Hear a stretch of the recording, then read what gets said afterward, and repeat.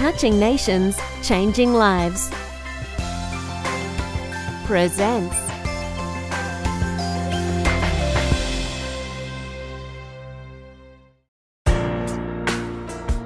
This is my 24th missions trip, and it has been the most unique one I've ever been on. I've never been on something like this before, where we are working with a ministry that has a sustainable community.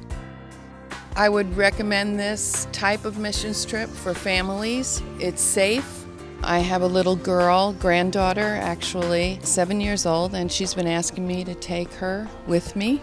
And I would take her to a place like this. I would definitely involve my family in this type of missions work.